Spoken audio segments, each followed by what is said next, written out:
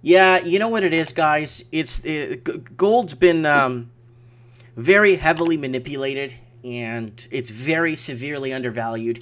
I'll do a gold stacking show, and I'll do a silver stacking show for you guys.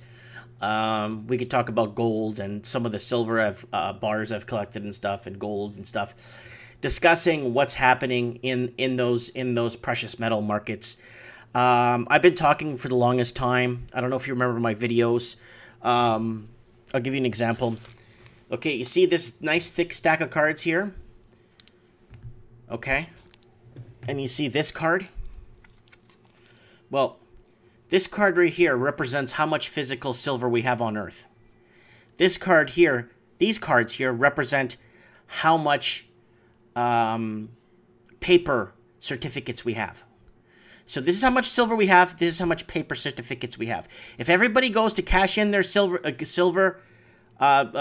in for their silver certificates, they go, I want to cash my silver certificates so I can get my silver. There's not enough silver